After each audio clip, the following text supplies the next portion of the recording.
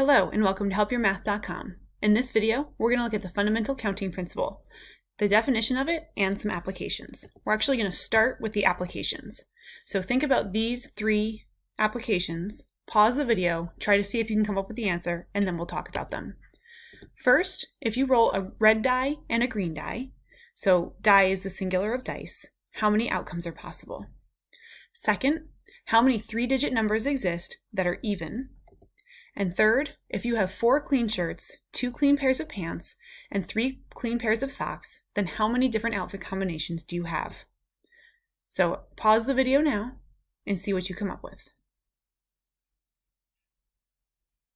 Okay, hopefully you've had some time to think about these. So the first one, if you roll a red die and then a green die, how many outcomes are possible? So if we think about this, the red die, there's 6 possibilities, right? You can roll a 1, you can roll a 2, 3, 4, 5, or 6. And then a green die has the same number of outcomes. However, if we roll, we'll just say we roll the red die first. If we roll the red die first and then roll the green die, let's say we roll the red die and we roll a 1.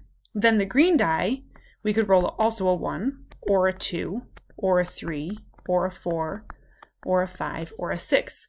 Which means if we roll a 1 on red, there are 6 possible outcomes for the 2 dice total, because you have a 1, 1, 1, 2, 1, 3, etc., etc.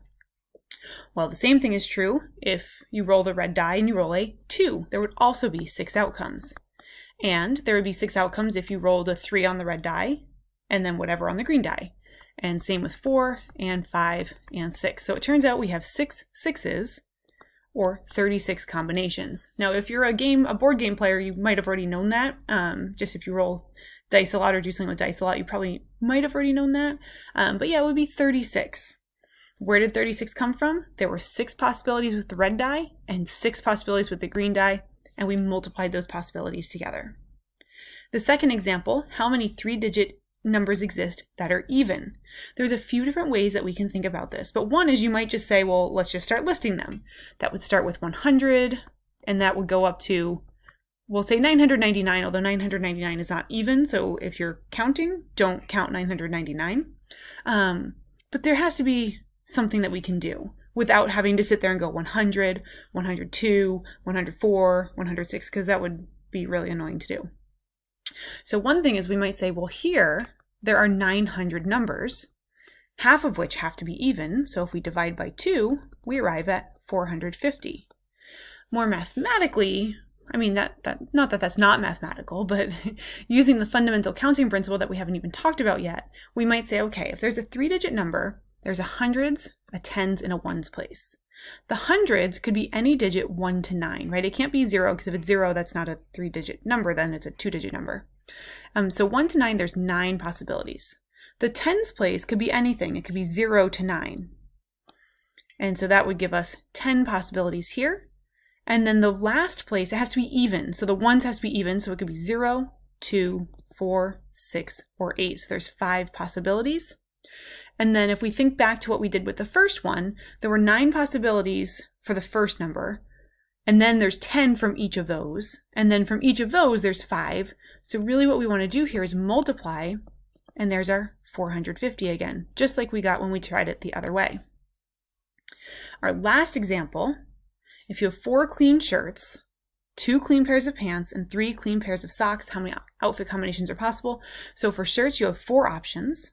For pants, you have 3 options. So this is shirt, pants, and socks you have, pants you have 2. That's what it says, 2. And then for socks, you have 3. And so what would we do here? Well, it's kind of the same idea. You have 4 possibilities. Each one of those 4 would have 2 pairs of pant options, and then each of those would have 3. So really what we want to do is we want to multiply 4 times 2 times 3, which is 24. So there would be 24 outfit options for this last thing. All 3 of these, well, when we did the multiplication, the 6 times 6, the 9 times 10 times 5, the 4 times 3 times 2, that is the fundamental counting principle. So what it says is, in a sequence of k events in which the first event can occur in k sub 1 ways, just meaning there's k sub 1 possibilities. So like for the shirt question, there were 4 possibilities. The second event can occur in k sub 2 ways, and on, then the number of ways that we can make arrangements would be k sub 1 times k sub 2 times k sub 3, blah, blah, blah, times k sub n. So sometimes it's called the multiplication principle. You might be able to see why. Let's look at another example. The Pick 3 lottery claims you need just a little bit of luck to win. Each of the 3 digits is drawn from a separate pool containing the digits 0 through 9. How many different 3-digit combinations are possible? So if we lay this out, the way I like to lay out my counting principle questions is I say, okay, here's the first number that's drawn, here's the second number that's drawn, here's the third number that's drawn. And then beneath it, I'm going to write what the options are. So it says each one is 0 through 9. So this one is 0 through 9, this one is 0 through 9, and this one is 0 through 9. Well, 0 through 9, that's 10 total. So there's 10 options for the first number, and there's 10 options for the second number, and there's 10 options for the third number, and the counting principle tells us we need to multiply these. When we multiply these, we end up with 1,000. So there are 1,000 different combinations to win the Pick 3. I'd say you need more than just a little bit of luck. In another example, so if you have a cheap master lock, one way in which they're made is they have a 3-digit combination, and the 3-digit combination uses the numbers 0 through 39. For master locks, consecutive numbers cannot repeat, but otherwise there are no restrictions. So this might be a good time to talk about restrictions. Sometimes when things are dependent on the previous thing, so the second thing to happen is dependent on the first thing to happen, we might have restrictions on what that second thing can be. And so with this master lock, it's saying there is a restriction because consecutive numbers cannot repeat. So that means if the first number in the combination is 1, the second one cannot also be 1. It can be anything but 1. Okay, so we have a 3-number combination. So there's the first number, the second number, the third number. The first number is going to have no restrictions. It's going to be anything from 0 to 39. That's a total of 40 possibilities. Now for the middle one, the first number is assigned, right? So it's 1 or 39 or whatever, somewhere in between or 0. The second one can't be that same number. So it can be anything from 0 to 39 except whatever that first thing was, except whatever happened here. So that removes one possibility, meaning there are now 39 possibilities, right? Because it can't repeat. And then the third number can be anything except whatever the second number was. So it can be 0 to 39 except for whatever the second number was. Now it is allowed. It doesn't say that it can't repeat at all. So if the first number is 1 and the second number is 2, the third number just can't be 2, but it could be 1 again. So there would be 39 possibilities. The counting principle tells us multiply these together.